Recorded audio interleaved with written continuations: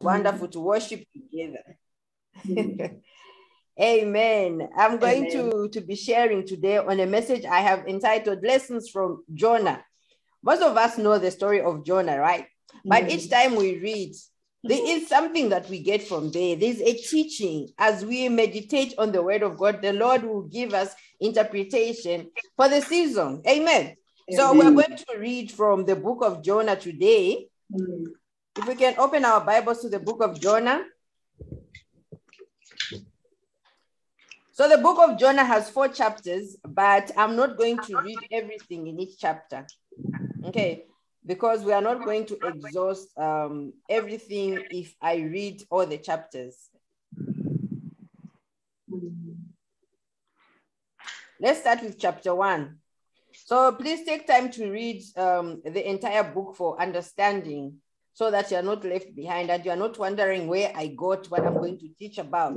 In your spare time, please read. I always encourage us to read. Let us not be lazy. Let us read the word of God. Amen. Jonah chapter 1, I'll start from verse 1. I'm using NIV for this part. I'll just read the first 3 verses. The word of the Lord came to Jonah, son of Amittai. Go to the great city of Nineveh and preach against it, because its wickedness has come up before me. But Jonah ran away from the Lord and headed for Tarshish. He went down to Joppa, where he found a ship bound for that port. After paying the fare, he went aboard and sailed for Tarshish to flee from the Lord. Amen. So we are told that Jonah was a prophet. Therefore, he knew the Lord. If you're a prophet, you know the Lord, right? And that is if you're a prophet of the Lord. It means you know the Lord. It means you are in touch with the Lord. For him to give you instruction, it means you clearly hear from him. Amen. So with Jonah, he clearly heard the Lord. Otherwise, he wouldn't have been sent to go and deliver what the Lord had said against Nineveh, right? So Jonah knows the Lord. He has a relationship with the Lord. So instead of going to Nineveh as instructed, he decides to run away from the Lord. Only someone who doesn't know who God is would attempt to do this. Amen. Amen. So the first lesson we can learn from this chapter is that you can't run away from the presence of God, right? I don't even know why Jonah thought he could. I don't know whether it's desperation, whatever was going on in his heart. I don't know why he did that. He was on his way to Tarshish, heading the different direction. So as I was meditating on this word that the Lord had given to me, I was actually asking, Lord, we know the story of Jonah. We know what it's about. But by the time I sat down to write down what was, coming to my spirit, I also got Psalm 139. Let's just read that. Psalm 139, I'll use ERV for this. It reads, Lord, you have tested me, so you know all about me. You know when I sit down and when I get up. You know my thoughts from far away. You know where I go and where I lie down. You know everything I do. This is scary, right? Lord, you know what I want to say. Even before the words leave my mouth, you are all around me, in front of me, and behind me. I feel your hand on my shoulder. I'm amazed at what you know. It is too much for me to understand. Your spirit is everywhere I go. I cannot escape your presence. If I go to heaven, you will be there. If I go down to the place of death, you will be there. If I go east where the sun rises, or go to live in the west beyond the sea, even there, you will take my hand and lead me. Your strong right hand will protect me. Suppose I wanted to hide from you and said, surely the darkness will hide me. The day will change to night and cover me. Even the darkness is not dark to you. The night is as bright as the day. Darkness and light are the same. That is who God is. Now, this is the psalmist, right? So David wrote this psalm. If you study the lifestyle of David, you understand that David had a relationship with God, right? He understood who God is. He understood that God created him and therefore knew everything about him. Amen. And this is what you and I must understand. We can't continue living like Jonah, thinking that God only occupies certain areas, right? So it's not like God's presence is only at a physical church. So the psalmist was saying, your spirit is everywhere I go. I cannot escape your presence. So when you want to do wrong things, your mind convinces you that, come on, the Lord is not seeing you. He's only there on Sunday. He's only there at church. Here we are in the office, so we can do whatever. The Lord is not there. You know, it's so surprising when we talk to people. The belief is that when they're wearing the uniform, then they can't do certain things. It's like God's eyes are covered when they wear a uniform. So you can do whatever you want to do from Monday to Friday. By Friday, you should start coming back to the Lord. Sunday, you should sit in the front seat in church. That is where the presence is. Everywhere else is not there. In church, you can't do anything because the Lord is looking. But as soon as you step out the church, then the Lord is all of a sudden not there. That is what people believe. And if this is what you have been taught, then you've been misled. Amen. Amen. Because we are told also in Hebrews. Let's quickly read from Hebrews. Hebrews chapter 4, verse 13. I'll use ERV. It reads, nothing in all the world can be hidden from God. He can clearly see all things. Some versions say he sees every creature. He sees you and me. Nothing is hidden from him. Everything is open before him. It says our lives are laid bare before him. We can't hide. You think you can hide in the toilet? There are no cameras in the toilet, but with God, the surveillance is 24 hours. There's nothing like I'm hiding here in a corner or what. It's not like that. And to him, we must explain the way we have lived. This is what we are told in Hebrews, right? Unfortunately for Jonah, God knew his heart. Yeah. God knew his heart and he knew where he was running to. How foolish can that be? I was being reminded, you know, it's like children. If you've looked at the toddlers, right? When your children are young, they'll do certain things and they'll think they're hiding. Meanwhile, you're standing right there and you are seeing that they're right behind the chair. You are seeing that they have stolen some condensed milk or some yogurt or whatever, and they're hiding or they're getting sugar. So when they turn around, all of a sudden they realize you've been watching all along. And you know the embarrassment. This was Jonah. He thought he was going to run off. He thought God didn't even know where he was going. Otherwise, he wouldn't even have wasted his money. He paid to go to Tarshish, right from Joppa.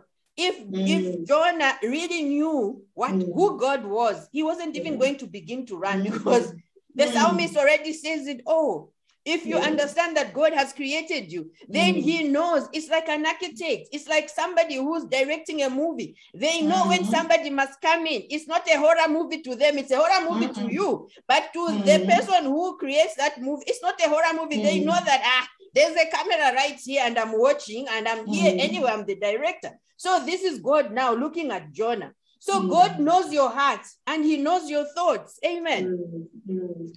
So let's get back to the book of Jonah.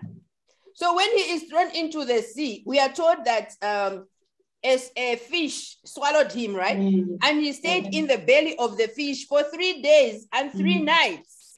So there's a revelation right here, but I'm not going to talk about the revelation today. I'll just concentrate on the lessons that we can learn today from Jonah's behavior or Jonah's character. I would like to say the behavior because his character could have been something else, but at this particular time, he didn't behave the way he should have behaved. So then, while Jonah is in the belly, he prays to God. He remembers. What is funny is he was running away from God, thinking God wasn't going to see him. But when he is in the belly, he remembers that he can pray and God can hear. Okay, so Jonah knew what he was doing, though he was trying to hide from God, right? So the Lord spoke to the fish and it vomited Jonah onto the dry land. That is what we are told. Amen. Amen. That is now in chapter 2. You can also read chapter 2. Please find time to look at the prayer so that you understand where I'm getting the teaching. So that was chapter 2. Let's read a bit of chapter 3, Jonah chapter 3. So the first lesson here is we can't hide. God has created us. He knows where ABC is. He knows each building. He knows he knows our thoughts. Even before we speak, he already knows what we are going to say. Amen. So now Jonah chapter 3 reads, then the word of the Lord came to Jonah. Remember, Jonah now is on dry land. He's no longer in the belly. So God comes back and says, then the word of the Lord came to Jonah a second time. The first time he ran away. Yeah. Go to the great city of Nineveh and proclaim to it the message I give you. Okay. Amen. Jonah obeyed the word. God didn't change. You know, his word remains the same, right? The message was going to be the same. So Jonah comes out. After praying, he comes out. He finds God. So Jonah obeyed the word of the Lord and went to Nineveh. Now, Nineveh was a very large city. It took 3 days to go through it. So Jonah began by going a day's journey into the city, proclaiming, 40 more days and Nineveh will be overthrown. The Ninevites believed God. A fast was proclaimed, and all of them, from the greatest to the least, put on sackcloth. If you read on, you will see even what the king said. So there was a fast proclaimed in the city, including the animals didn't eat because they didn't want the city to be destroyed. So the people heard the message from Jonah and repented. Amen. Amen. They heard and they didn't even argue. There was no problem there. They repented. This is what we must know about God. When he sends us to do something, he has already made a way in people's hearts. So it is not up to us to think about how Mary or Joseph is going to take the message that we give to them. Our duty is just to carry the message. How they receive it is God's decision, is God's will. Amen. So these people heard the message and repented. So when God saw that they did, now this is verse 10, it says, when God saw what they did and how they turned from their evil ways, he relented. Okay. And he did not bring on them the destruction he had threatened. So through Jonah, he gave them a warning. When the people repented, he relented. He withdrew. He didn't bring upon the punishment, right? That is how God works. Now let's move on to chapter 4. This is where the problem is. This is where we must learn. Everything else is going on okay. Now we get to chapter 4. Jonah obeyed the Lord by going to speak. But what was in his heart? So Jonah chapter 4 verse 1 opens by saying, I'm using ERV. Jonah was not happy that God saved the city. This is a prophet. He wasn't happy that the city was saved. Jonah became angry. He complained to the Lord and said, Lord, I knew this would happen. I was in my own country and you told me to come here. Almost telling God that, Lord, you wasted my time. If you knew you were going to forgive these people, why did you even send me? I knew your heart, right? This is what Jonah is telling God. At that time, I knew that you would forgive the people of this evil city. So I decided to run away to Tarshish. Like power is in his hands. Like he's the one who needs to do what he was doing for the people. You see, I knew that you're a kind God. I knew that you show mercy and don't want to punish people. How selfish. So Jonah actually knew God. For him to have been a prophet, he knew everything about God, right? He goes on to say, I knew that you are kind. And if these people stopped sinning, you would change your plans to destroy them. So now, Lord, just kill me. It is better for me to die than to live. How selfish can one be? So he decides it's either they die or I die. Now that they are not dying, just kill me. You see? So do you remember that Jonah prayed to God, right? When he was still inside the fish, you remember? Chapter 2, Jonah prayed. He prayed to be saved. He prayed. It was a prayer of rescue. It was a prayer of grace. So God gave Jonah the grace. Immediately he finished praying, God heard. And he's the one who instructed the fish to vomit Jonah, right? So Jonah comes out and forgets. He comes out. He knows God has given him that grace. But he does not want God to extend grace to other people. He doesn't want others to experience the grace of God. He forgot about his own prayer, right? People quickly forget. So this is what we often do. This is what people love to do. Things must work out for them. Those things that they are doing in secret, which we don't know about, they confess and they are fine. Now, when we see your sin, we want you to be punished. Why? Why does it work like that? Everybody sins. Everybody goes against the will of God. But when it suits us, because you didn't see me sin, because I sin differently from you, I'm in France wanting judgment on you. That is what we often do, right? So like Jonah, we pray and ask for forgiveness when we've messed up, right? We feel we deserve the forgiveness, but then we feel bad when other people mess up and they are forgiven. We feel bad. We want them to be punished. Just think about that. So Jonah's problem was that God was kind and he shows mercy. Can you imagine? That was the only problem. That is why he even paid his own fare to run away. Amen. Do you see yourself doing these things that Jonah is doing? How we want people punished? How people must go through a certain process which you didn't go through for the same sin which we haven't known about. Only God knows these secrets. Amen. Amen. So the people didn't even know actually that Jonah was thinking like this in his head. Let's read on. We are going to see Jonah chapter 4, verse 4. But the Lord replied, is it right for you to be angry? So after this, I noted that Jonah didn't even bother to respond. He was just sulking like, he even went away. You can see that for yourself. Jonah didn't respond to God. Who does that? He just sulked and walked away. He went out and sat. He went outside the city and sat there. That is a prophet of God. That is somebody who is working for God. So sometimes we don't even know the hearts of man, right? So there he made himself a shelter. This is what we are told. He sat inside in its shade and waited to see what would happen to the city. So in his heart, Jonah was really hoping that that city would be destroyed. That is why he sat outside. He moved away and said, let me watch and see. He told God, it's better I die. It's either that city is destroyed or you kill me. That is him. So he's waiting for the city to be destroyed because he's still alive anyway. So then the Lord God provided a leafy plant and made it grow. You know, God is so wise. He knows better how to minister to us. He knows how to speak to us using parables or just using situations that are around us. So here we see the Lord making a plant grow, right?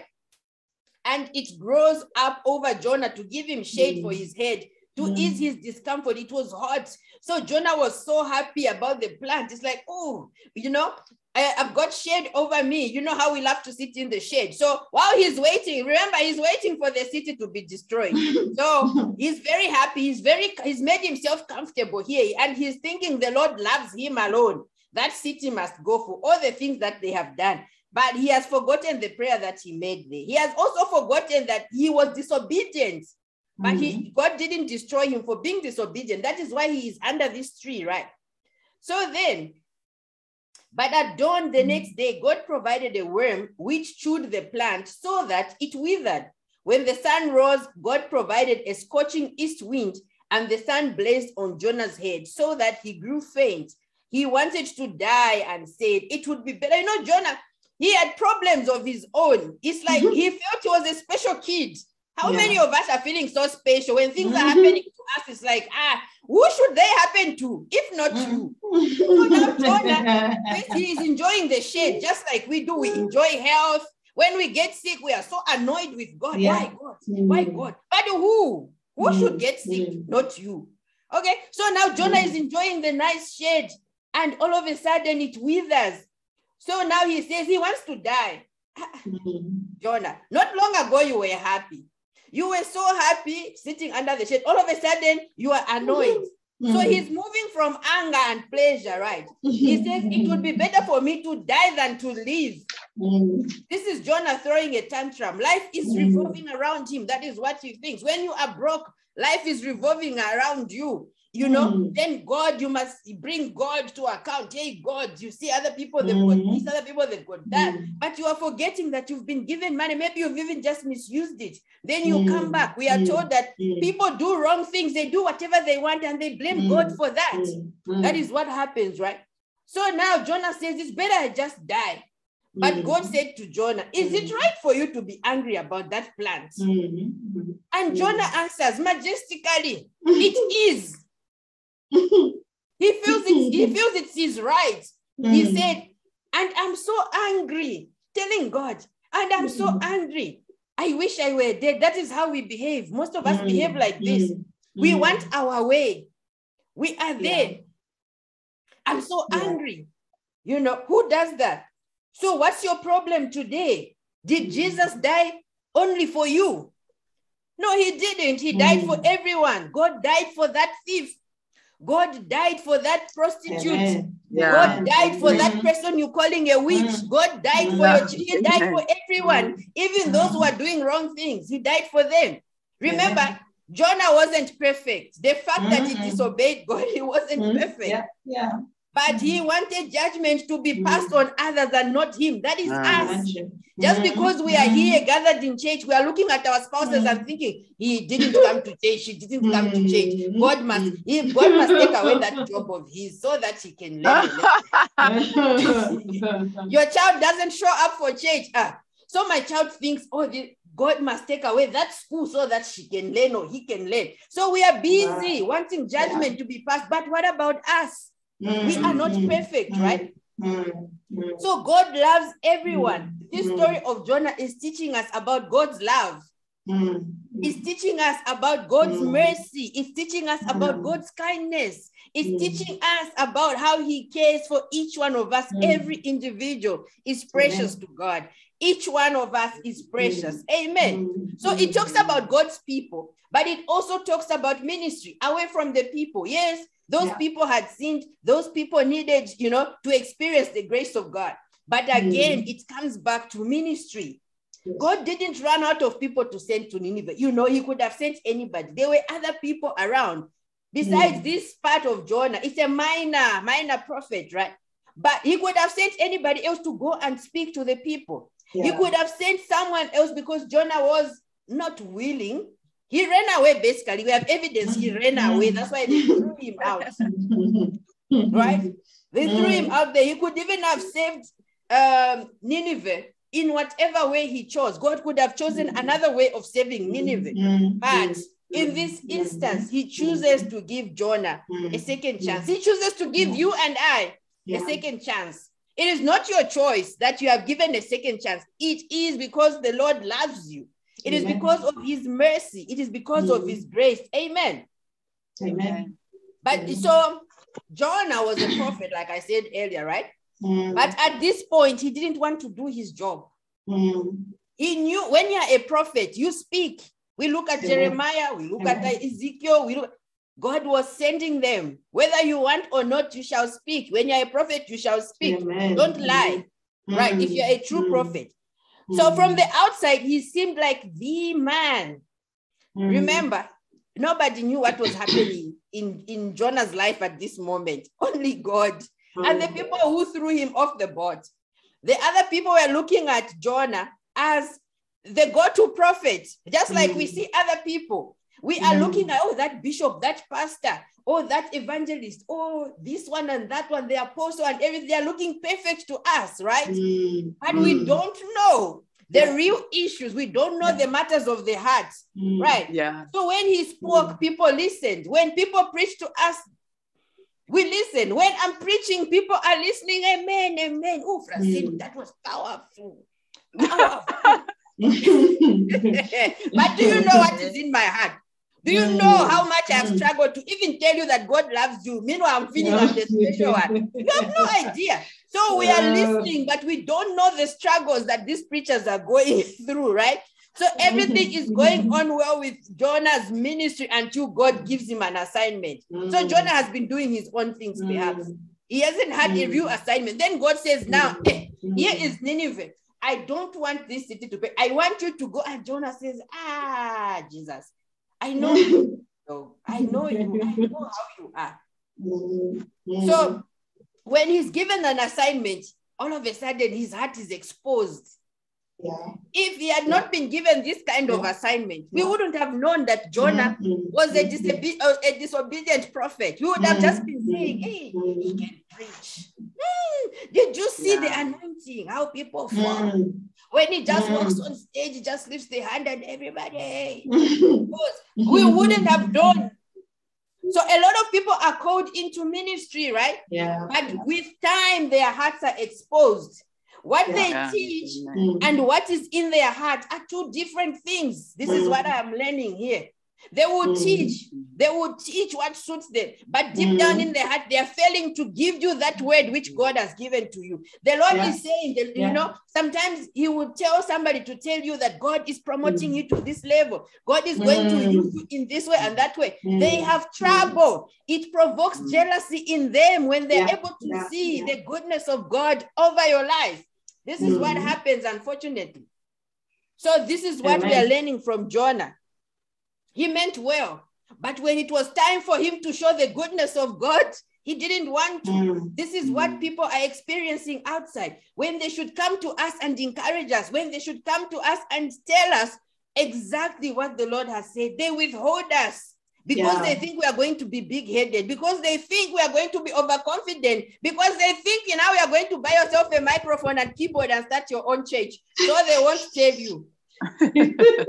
Amen. So for Jonah, serving became a problem. Serving became a problem. He wanted his will and not the will of God to be done in this matter. Amen. That is why he ran away. He wanted his will over God's will. So life became about him. It was his comfort and nothing else. It's what I want, Lord. That is what he's telling God here. Not your will. I know how you are. Let me deal with them. Just destroy them. This is how Jonah is, you know, operating here. But, you know, the end of this book reads, let's get to Jonah chapter 4 and verse 10. Just at the end there, something I note. But the Lord said, I'm using NIV, you have been concerned about this plant. Remember when Jonah went to sit outside? He put up a shelter, but the Lord made a plant to grow over and give him so much shade, right? And then the Lord brings up a worm and it eats it and the plant withers. But the Lord says to Jonah, you have been concerned about this plant, though you did not even tend or make it grow. You have no idea how this plant grew. You didn't even water it. Why are you annoyed? Why do you get annoyed over things that you haven't done anything about? Basically, this is what God is saying. It sprang up overnight and died overnight. And should I not have concern for the great city of Nineveh, in which there are more than 120,000 people who cannot tell their right hand from their left, and also many animals? So God was telling him, you are concerned about something you didn't even grow. Should I not be concerned about the people I have created? Should I not be concerned about your children? Should I not be concerned about your spouse, about your parents, about your in-laws, about your boss, about everybody I have created on this earth? Whatever religion they belong to. Should I not be concerned because I am the one who has created everybody, whether they're atheists, whether they're Muslims, whether they're Buddhists? He doesn't care. He's just saying, should I not be concerned about all these people? This is the message of Christ. He loves everybody. He wants everyone. Amen. Amen. So as I read this part, I could actually feel God's compassion over Nineveh and over Jonah himself. He could have destroyed Jonah. He could have dismissed Jonah, but he still came and reasoned with Jonah and spoke to him. Even when Jonah was sulking, he didn't do anything to him. That city, he could have destroyed it, like he said, but he had so much compassion. He looked at the city and felt, I love everybody in this city. I want everyone to be saved. I want everyone to repent. I'm giving you a chance. If you don't want it, then I'm going to move. But if you take it, then I'm not going to move. This is what he's saying to everyone. Amen. And I think when he was speaking to Jonah, he was very soft to him. Jonah, should I not be concerned? Surely these are the people that I have created. Look at us as parents. Are we not concerned about our children? Some parents are concerned about their children who are murderers, who are thieves. They cry for them. You understand? That is the love of the Father. That is how he loves each one of us. Amen. Amen. In conclusion, I would like to remind us all about the grace of God. Amen. Amen. You and I have work to do. You and I need to speak about the grace of God. That is what salvation is about. Nobody ends salvation. You You know, it is not because of our deed. It is because of Jesus Christ. And we need to talk about his love. We need to talk about his kindness and his mercies. That is the true gospel. It is not prosperity gospel. It is not about us coming and promising people that they are going to get jobs and they are going to be rich. It is about bringing people to the cross. Speaking to people so they can find Jesus, they can repent, they can turn away. In Joel, we were being reminded the other day when I was talking about rend your heart, not your garments. God wants your heart. God wants everybody. Amen. Let's lead people to the cross.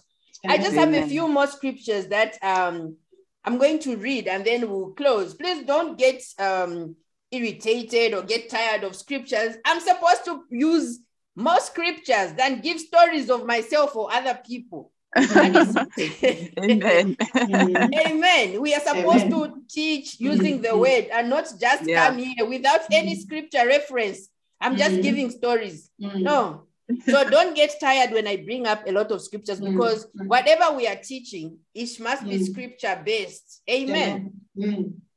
I want to read from Romans chapter 10. That is why I'm saying all of us have work to do. We are in the kingdom. We know the love of, we have tasted and we have seen. Now let us tell others about this love. Let us not get tired. It reads verse 13, Romans 10:13.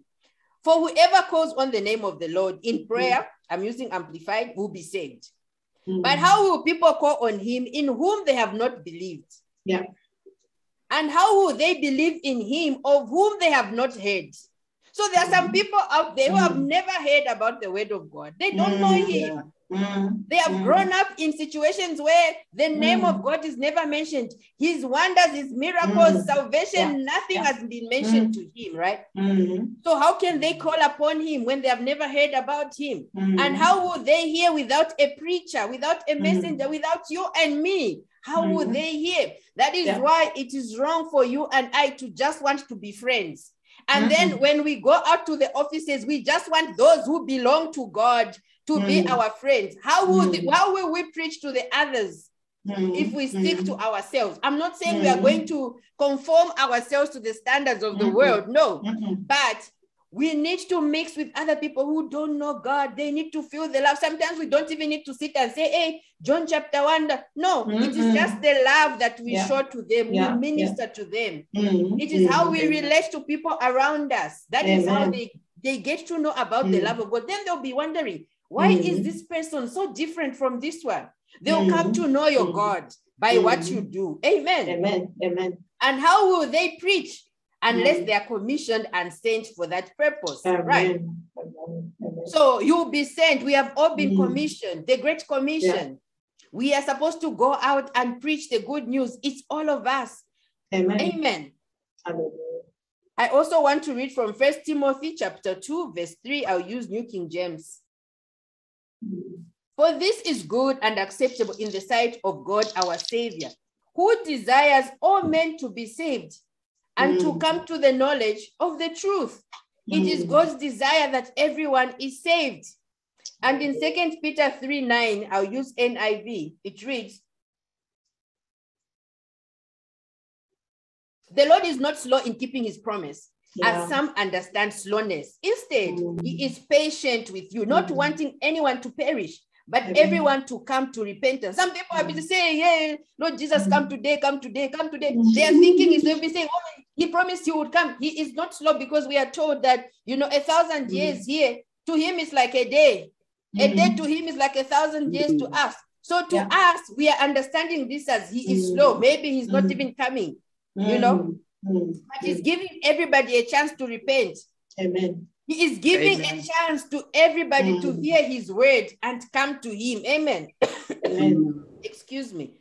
So he doesn't want anybody to perish. Every soul is precious to him. He died for each soul. Amen. Amen. Amen and amen. So let's not be like Jonah. Let's not run away when we are sent. Remember, we are commissioned. Let's not hide. Let's not think the way it's just for Francine to preach to people. It's just for Francine to bring this one to the Lord. It is all of us in the kingdom. We are commissioned. We've been sent. Well, you might not have been asked to open a church or to open a ministry, but the people that you are mixing with, they can come to know the Lord through you. That is what it means. Amen. Amen. Amen. Let's allow God's will to be done in us and through us. Amen. So Jonah didn't want the will of God to be done in him. And he didn't want the will of God to be done through him. That is why he was hiding. But let us not be like him. Let us submit to the Spirit of the living God. Let us give our hearts to him and let us be obedient. We cannot do all these things by ourselves. Amen. We need the power of the Holy Spirit. Sister Lorraine was just playing a song there, which was talking about, you know, he enables us. He empowers us. Amen. Amen. We see how the people in the book of Acts were empowered. He empowers us.